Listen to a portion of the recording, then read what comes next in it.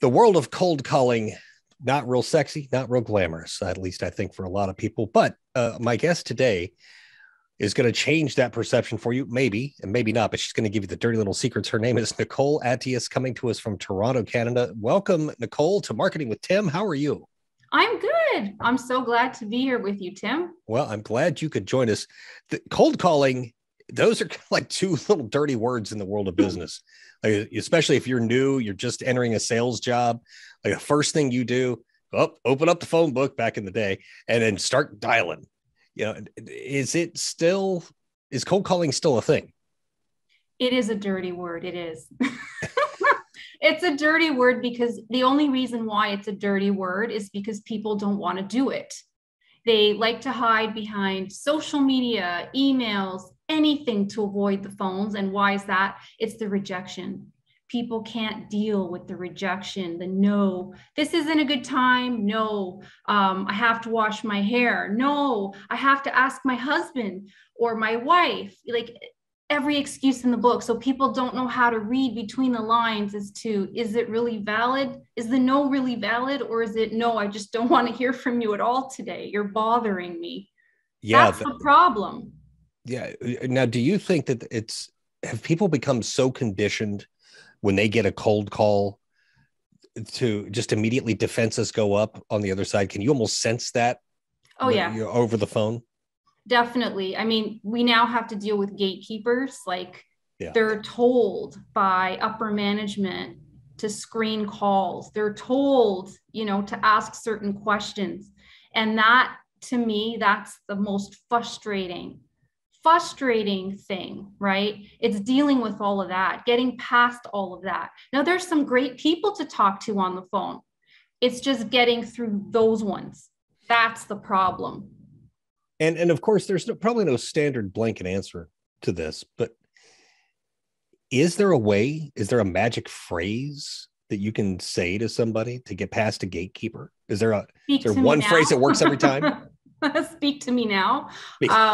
There, no, unfortunately, there is no magic phrase. It's just maybe what I would say is just treat the gatekeeper as though they're the decision maker, make them feel important, make them feel like they're the ones deciding. And then they will probably work with you a little bit better. It's not always guaranteed, but just making them feel like, yeah, you're right. Take the time, learn about us. I really want you to know about what we're doing. And you just have that conversation as though you're speaking to the decision maker. Sometimes that helps. Interesting. How long have you been doing cold calling? You don't want to know. A long time. Over 15 years for different industries. Such as I've contacted for real estate, commercial real estate, recruitment, cybersecurity, office furniture, space planning, different businesses out there. And I would say out of all of those, commercial real estate was the toughest just because the sales cycle is so long. But where, the sales cycle is a little quicker, like with recruitment or with office furniture, for example, it was a lot easier to deal with because people are yes, no, yes, no. It's not, oh, get back to me in 3 months and we'll see where we're at. Get back to me in 6 months. Year goes by and then that person's not even in their position anymore. And you're left kind of hanging. And that just drove me crazy, right? Some people, it works for them, right? They build a relationship that way and it works for them. But for me, I knew that I needed that quicker yes, no response. And that's where cold calling works really well, is the quick yes, no. Yeah. What's for those people working in a phone farm or what, I'm not sure what the industry term is for these things, the cube boiler farm. room. Boiler room. There you go. That's an old one. Yeah. For those maybe working in that type of environment, what's a good success rate for them on a daily basis? It goes by industry. It doesn't go by, I can't say that. Like for example, recruitment pre-COVID, I could get 1 to 2 meetings per every 10 calls. Wow. Right. But those numbers have changed, since, Sure. people are doing the whole Zoom thing, right? And things are slowly going back. That would be an example. Now, I could say that, maybe 1 in 10 in cybersecurity, commercial real estate, maybe 1 in 30 to get something decent. Oof. Maybe less, right? Somebody might argue with me and say, no, that's not true. But when I say 1 in 30, I'm saying it like in terms of qualified appointments. See, the purpose of picking up the phone is to set the meeting. It's not to, to sell them over the phone. Oh, it's not? No. Because that's what I thought it was. I thought that's what it's no, that's like telemarketing. That's telemarketing. That's like, don't bother me to, like, don't sell me like vacuum cleaners right now. I'm eating dinner with my family. Right. I'm not talking about that. But what about your car warranty? I mean, can we talk to you about your car warranty? That's the big hot one going around in the US. Is it really? Oh yeah. Oh my gosh. Oh, tell me about what happens. What happens? Oh, you'll get the number will pop up on your phone, and then it will be somebody in India saying, do you have a car warranty or extended car warranty or something? Right. And it's just as a rash of this going on. And it's been going on for a couple of years now, actually. Yeah, we get all kinds of calls from different parts of the world. And, I get text messages from people I don't know. Like, this is pure spam. I'm not talking about spamming people. I'm talking about like targeting the right decision makers, the right firms, not harassing everybody, in your neighborhood. Yeah. And you bring up a really interesting point. In this day and age of social media, digital texting, all of that stuff, cold calling still has a place. It does. If it's done a certain way, it does, in conjunction with all the other, marketing you could do. Sure. Right? Sorry, go ahead. Oh, no, I was just going to say, it really is kind of a first step into a funnel. I hate that word, but it really is the first step down a path towards hopefully a sale. Yeah. And you know what? You can start off with email. You can start off with social media.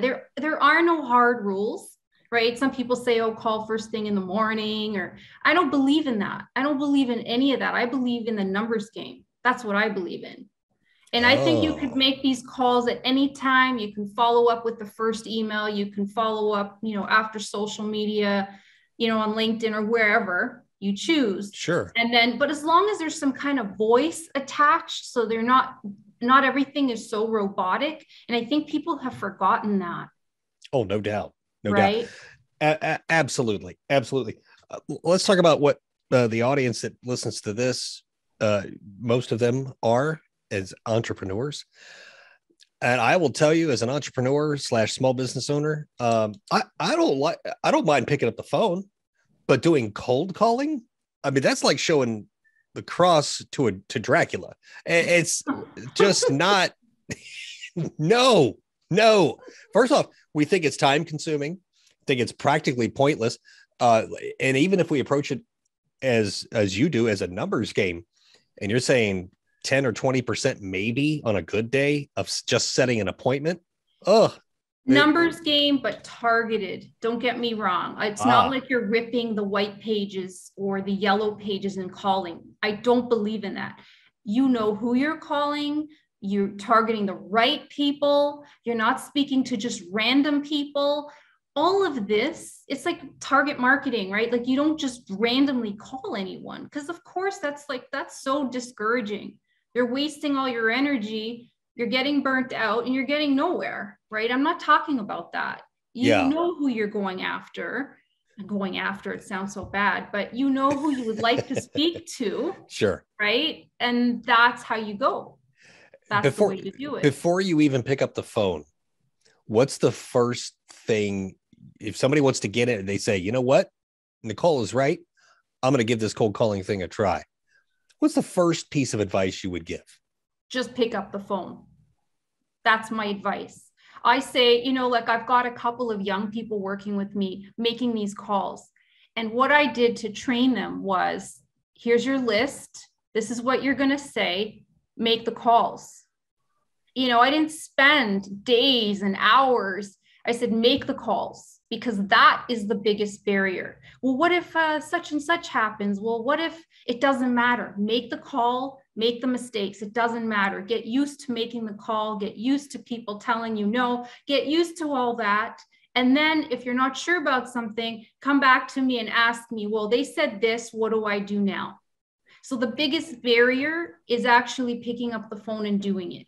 That's the biggest barrier. There is no magic phrase. There's no magic, I'm not going to lie. There just really isn't, you don't want to sound like a sleazy car sales guy, right? You don't want to sound like that. Yeah. So, you don't want to sound like some fast talking salesperson just trying to weasel their way in for a cheap sale. Right. How do you deal with handling and hearing no so much on a daily basis or whatever? Well, I just take breaks. I take breaks and I'm thinking to myself, really, they said that? And I get angry. We all do. We don't want to hear no over and over again. But then I remind myself, it takes X amount of no's to get to that yes. As I said, 1 in 10, 1 in 20, whatever that number is in your line of work or in your industry, you know what that number is. Just keep going. And then take breaks and then just stop doing it for a while. Yeah. Because if you're irritated, the people on the other line are going to feel that. And it spirals into problems. Yeah. Yeah. So what you're saying is if you're going to get into the cold call game, and it sounds like you suggest or you think that entrepreneurs should get into the cold call game, that view each one kind of as an at bat in baseball. Like they're not all going to be home runs. You're going to strike out. You're going to strike out, more than you hit home runs. So it's just it really is just doing it. It's just doing it. And, with entrepreneurs, I found it's very different from corporate. With corporate, you're going to get more of that, chasing. You feel like you're chasing. With entrepreneurs, I find it's different. I find they're more open. They're more relaxed. But the problem is that they don't always keep their commitments. This is a problem I've noticed. They agree with you, they'll meet with you, and then they just disappear. Why do you think that is? I have no idea, but it's just something I've noticed. It's a little less solid, right? So this is just something I've noticed. It's not always true, but I've noticed it.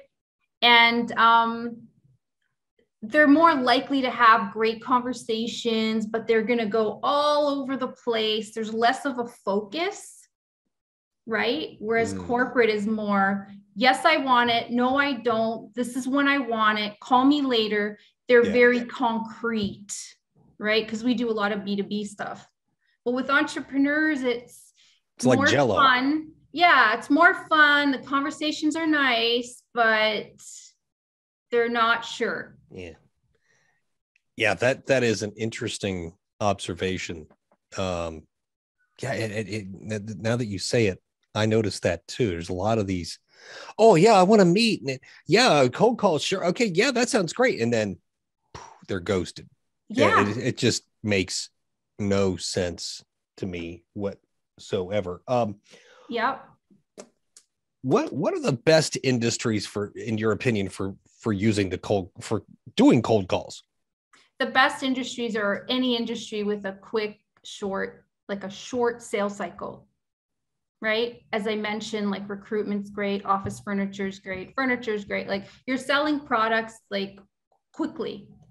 Anything that's a quick, like a shorter sale is better, because there's no, I have to think about it for 100 years. It's yes, I want it. No, right. I don't. Right. And I love that.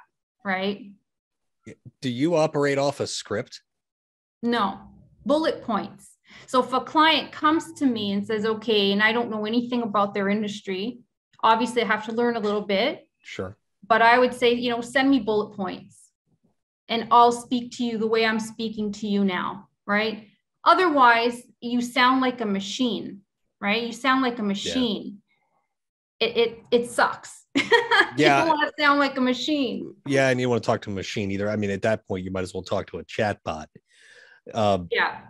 Cold calling in 2022 going forward, do you see this getting stronger, staying the same?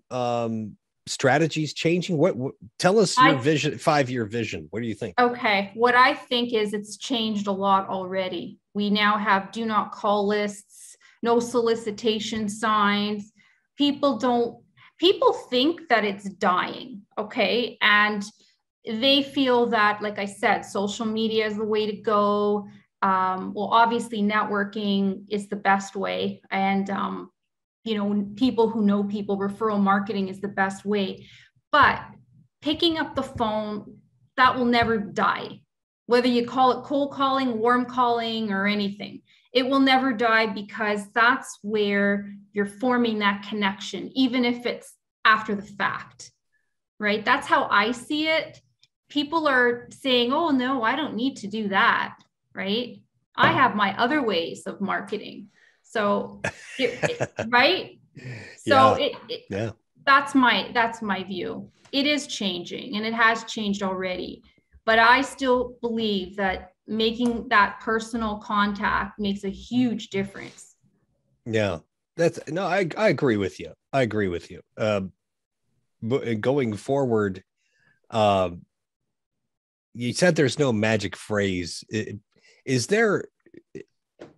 As we have all these digital tools at our disposal, like phones everywhere and all this stuff, is there or have you had to change the way if somebody picks up the phone, have you changed the way that you greet them, or is that kind of standard stuff? Hi, this is Nicole with fill in the blank.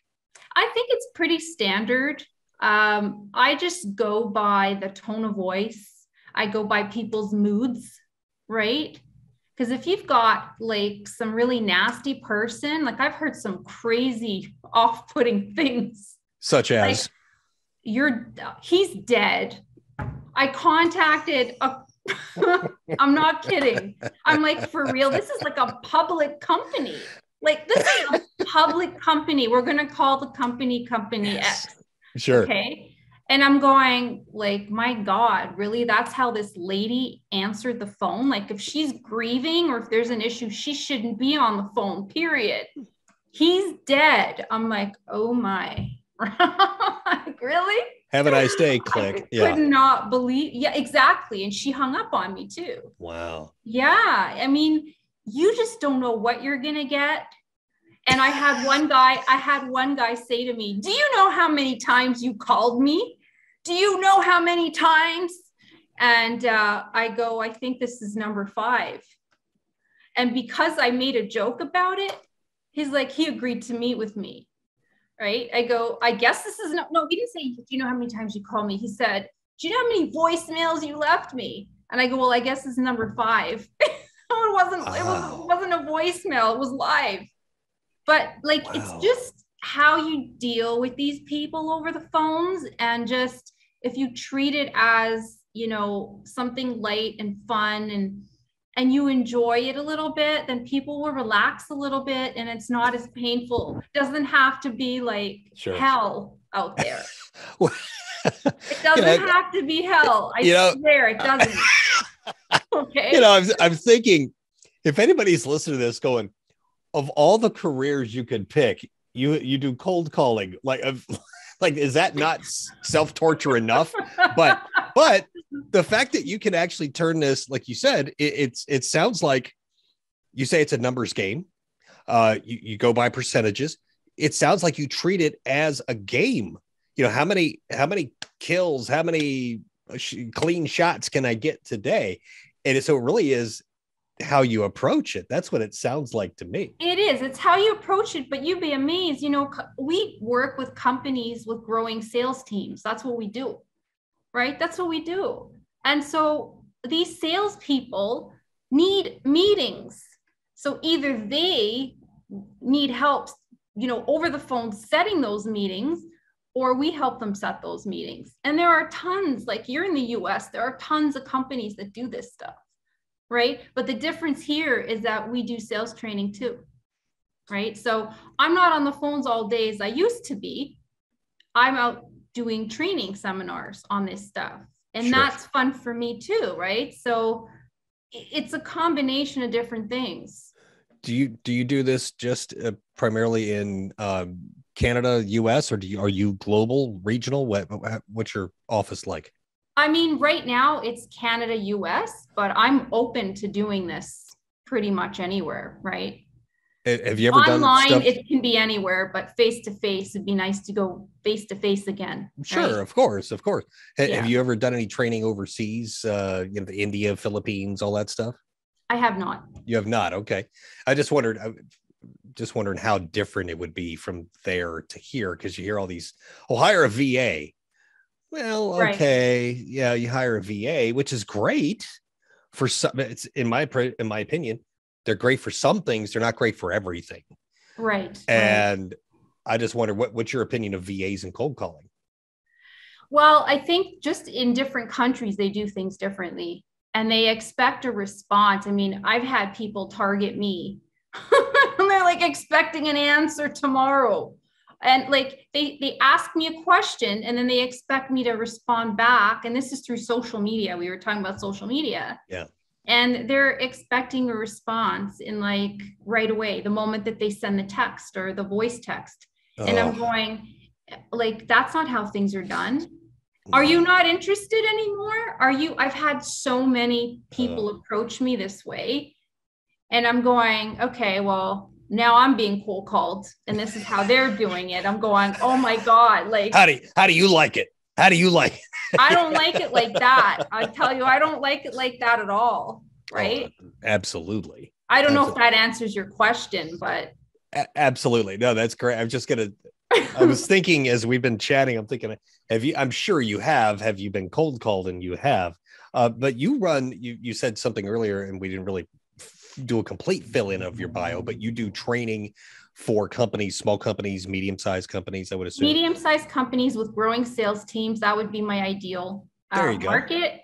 But I've also done it for other, other departments. So that could be communication training, customer service training, which you're still dealing on the phones. You're just dealing with complaints. It's a different game, right? And then of course, sales reps. And I deal with a lot of egos as well. Like, who's she coming in here training me and teaching me how to do things differently than I've always done it, right? Like I've had to deal with that kind of stuff. But I like those guys because those guys challenge me. And I'm like, okay, really? So then I make them feel important. And then there's this like back and forth. And then they start to like chill out a little bit. They thaw out. Yeah. And sure. I find it funny. Like personally, I find it funny, right? It doesn't bother me. It used to bother me. Now it's like, okay, here we go. We got this dude coming in here all whatever, right? How long did it take you to not let that bother you? It took a few years. I'm not going to lie. Right. But then now again, it's like characters. It's like, instead of turning on the TV and watching TV, you will have like a live show right there. You got your people, like you have a live show right there. Yeah. And so you're probably a really good judge of a persona versus an archetype. A persona is one person, an archetype is an overarching thing. So you're probably really good because you could, if you get into that room and, well, who does this chick see? Who's this Nicole? Whatever, from where? How are you going to tell me? And you probably, with your experience, you probably know how to just like just stick the fangs in and it's over. Yeah, you learn, but I can read like face to face. I love the face to face, right? I mean, I know we're doing everything. Well, we're doing it less and less on Zoom these days, more face to face, but right. I love the face to face because I can pick up who's who in there.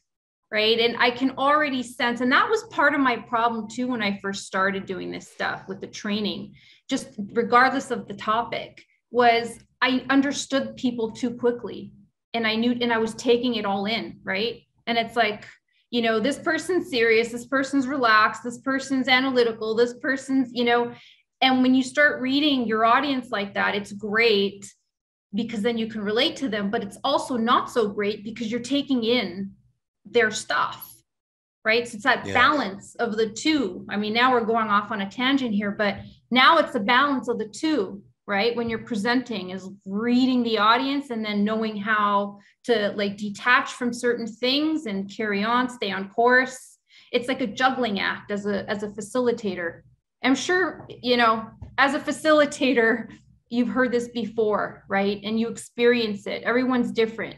Then you have those crafted people that present in such a way that they're like that ego guy I told you about. Yeah. Yeah. And then when you talk to them, they're like a different person when they're not presenting. It's like, who are you really? The guard comes down, the mask comes up. Yeah. Really, right? And this is something I've noticed too in this industry. Now we're moving on to on the training side, right? This is what I've noticed. Yeah, you're right though. I mean, the guard comes down, the mask comes off, and all of a sudden this person's not on stage and they're not air quotes on anymore. Now they're air quotes off. Yeah. Oh yeah, now I can just be me. Well, what were you up there? You know? Yeah. So when you talk preaching communication skills. Yeah, right. It's unreal. They're preaching communication skills, yet they're not doing what they set out is the right things to do. It's just bizarre to me. In 180 degrees out of phase. Yeah. When you talk about reading people, and when you, especially in the world of cold calling, somebody, you know, you cold call somebody, and within, it's got to be milliseconds, you can tell from a person's tone, energy level, etc. You can't maybe not do 100% accuracy, but really, really high of how they're feeling, what's going on, if they're stressed, if they're busy, if they're tired, whatever. Is there a way, or have you found a way to be playful with them, or did you just kind of go with the flow? I go with the flow so that I know how much energy to put there, right?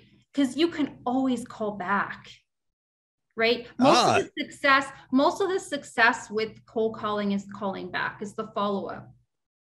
So you just need to understand, you know, how many of those do you need to do and how quickly do you need to do them from the first call. That's all it is. That's all it is. There's another thing I didn't even think about, it, like following up with cold calls. Everybody think, oh, it's just call once and it's like you get one shot, that's it. And No, and that's the beautiful thing. Like, I like to get voicemail. I like voicemail because with busy executives, they're not returning your calls, but I use a system, it's called progressive voice messaging. So you leave a message on Monday and then you follow it up a few days later, referencing Monday's date and time. So then they think, oh, wow, this person's really keeping track. They're taking me seriously.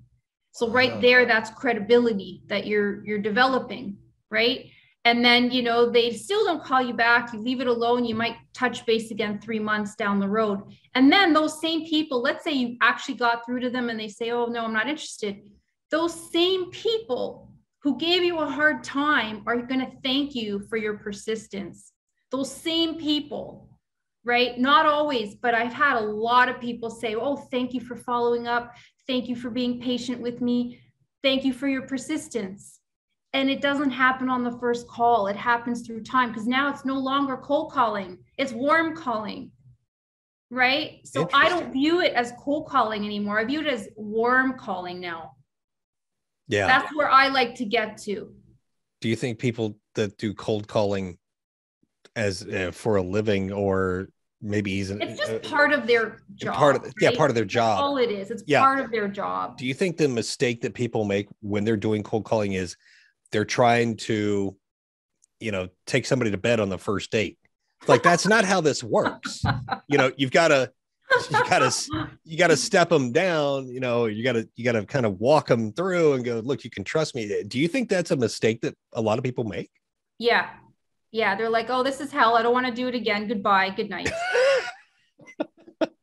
Bad date. Sorry. Yeah. I'm not getting anything out of this one. Yeah. Right. What do you say to those people? What do you do to break that conditioning in those people that think this is how you do it? It's like, if it's not an immediate yes, I'm moving on. I think it's through experience. They just need to learn. They just need to be told and to learn and to try something new. Yeah. And then just see how it works out. Interesting. That's it. You know, it's so funny when we first started connecting, and we were talking, and you were saying that the whole thing about cold calling, and I'm thinking, now there's a phrase that it's in my mind that which could be way off, it could be dead on. I have no idea. It's one of those phrases that, oh yeah, I guess people still do cold calls. You just don't hear of it that much anymore. Right. But apparently, it's still big, still a thing. And I learned a lot of stuff on this today. So this was great stuff, Nicole. Yeah, thank you. Where do people engage your services and find out more about you? They could email me directly, Nicole@prospecttowin.com. I have a YouTube channel, and they can learn a lot of tips there. Website being revamped right now, but you know, it's okay. They can go there too. Sure. Prospecttowin.com. Is there a number Correct. 2 or in there anything crazy? The number 2, yes. So it is prospect, the number 2, win.com. Nicole Adias, this is great. This is really, really great stuff. And I hope you get some more clients, some more coaching clients and all this stuff out of here from this today. And we will certainly keep an eye on you. And I want to thank you for being on today. Thank you. It was fun. You're awesome. Thank you.